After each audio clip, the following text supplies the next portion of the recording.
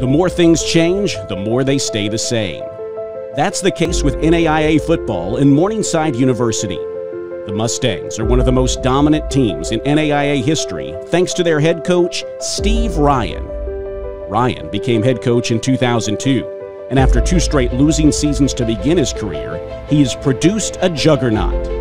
Morningside has won 8 or more games for 18 straight seasons, won 11 straight Great Plains Athletic Conference titles, and made 18 straight appearances in the NAIA playoffs.